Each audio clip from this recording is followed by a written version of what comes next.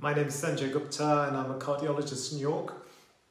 Today I wanted to make a short video on the subject of alcohol-induced cardiomyopathy. What is cardiomyopathy? Cardio means heart, myo refers to muscle, and pathy comes from the word pathos and literally means suffering. Hence, cardiomyopathy refers to weakness of the heart muscle. Alcohol-induced cardiomyopathy therefore refers to weakness of the heart muscle caused by excessive alcohol intake. In this condition, the heart becomes enlarged and weak. It is therefore described as a dilated cardiomyopathy, dilated meaning bigger, cardiomyopathy meaning weakened heart muscle.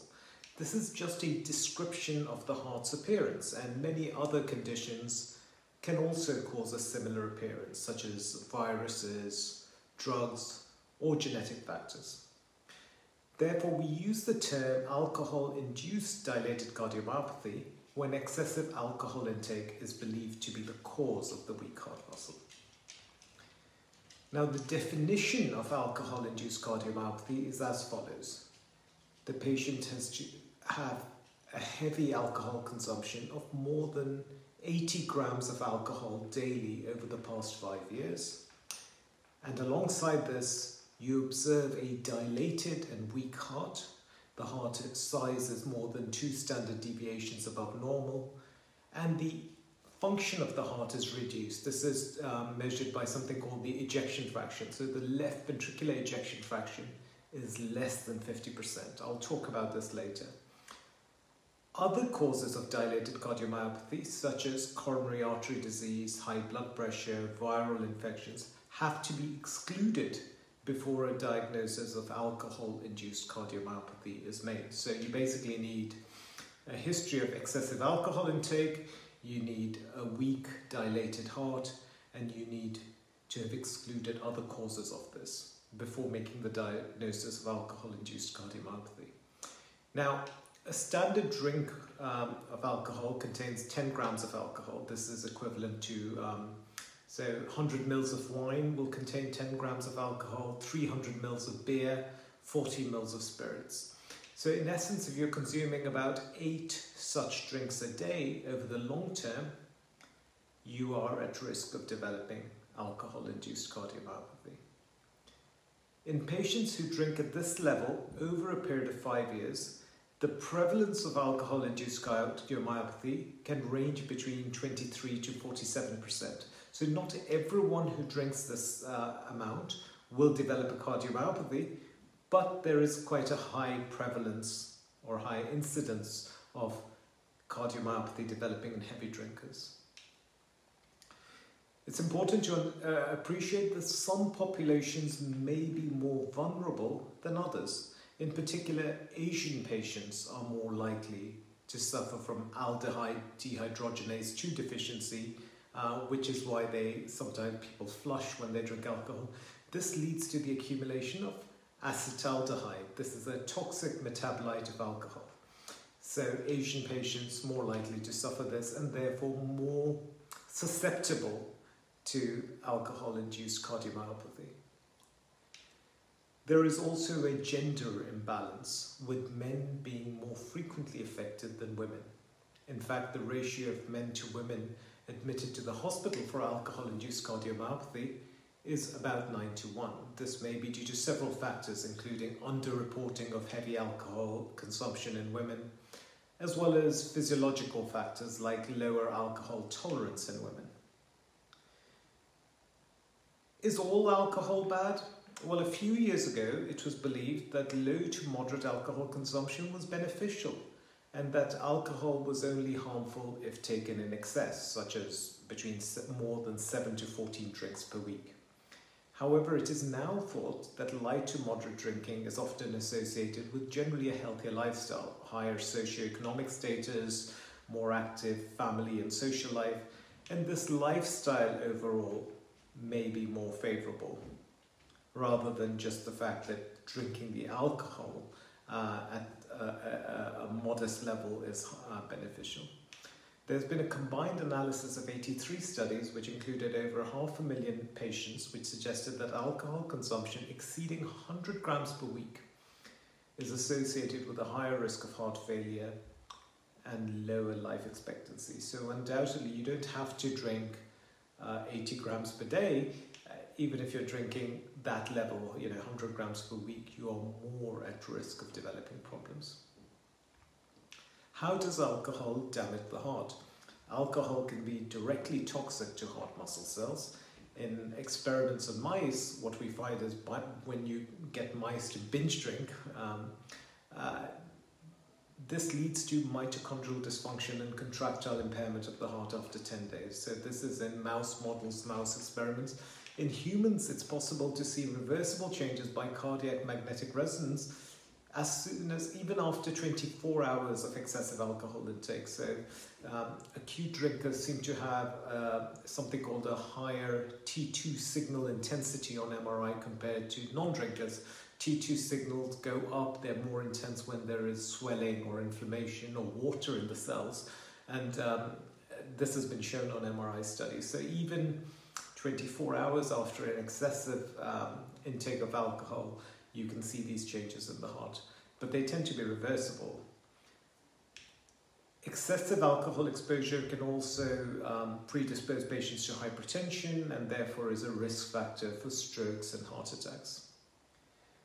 We talked about acetaldehyde previously. The primary toxic metabolite of alcohol is acetaldehyde, which is very toxic to heart muscle cells. It causes mitochondrial dysfunction, oxidative stress, and disrupts calcium availability for the effective contraction of heart muscle.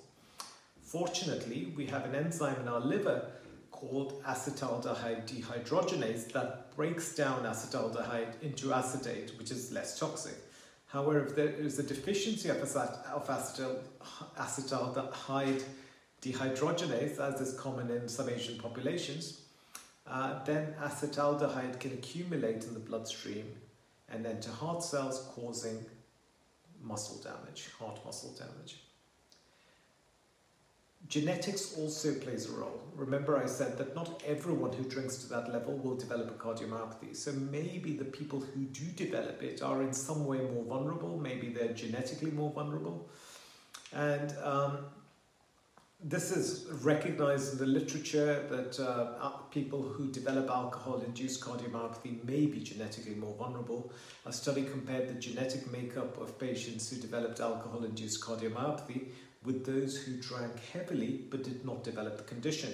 And it found genetic polymorphisms in 57% of the group that developed the cardiomyopathy compared to only 7% in the group that did not.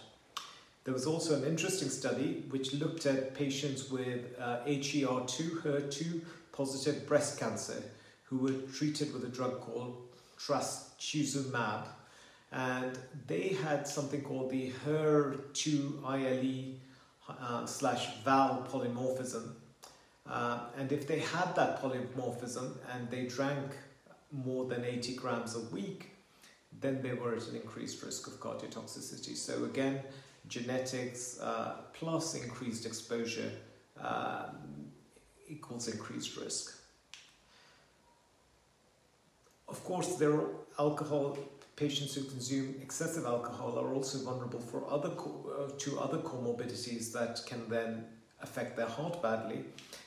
So patients who drink excessive alcohol are more prone to malnutrition, with deficiencies in vitamins like vitamin B1, folate and magnesium, and that can be harmful to the heart. Excessive cobalt in alcohol was also implicated in causing cardiomyopathy. A condition called Quebec drinkers cardiomyopathy was related to excessive cobalt supplementation in beer. Thankfully, this was identified and now cobalt is removed from the brewing process. Alcohol excess can also cause high blood pressure, which increases the strain on the heart. It increases the risk of atrial fibrillation, which if left untreated, and particularly if left untreated and is left fast, can lead to heart failure. It's also important to know that alcohol causes liver damage, which can then lead to the production of inflammatory cytokines that can contribute to cardiac damage. How does the patient with alcohol-induced cardiomyopathy present? Sometimes patients have no symptoms at all. Other times they may present with heart rhythm disturbances such as atrial fibrillation. In fact, atrial fibrillation is seen more commonly in alcohol-induced cardiomyopathy compared to other forms of cardiomyopathy. Now, some patients may be symptomatic, so they may complain of progressive breathlessness, exercise intolerance, fatigue, weakness, and leg swelling. How is the diagnosis made? Well, the diagnosis is usually made when we observe a dilated, weak heart and cannot find any other cause to explain this, aside from a history of excessive alcohol intake. There may be other clues as well, such as signs of liver disease on blood tests or evidence of malnutrition. What is the treatment and the prognosis?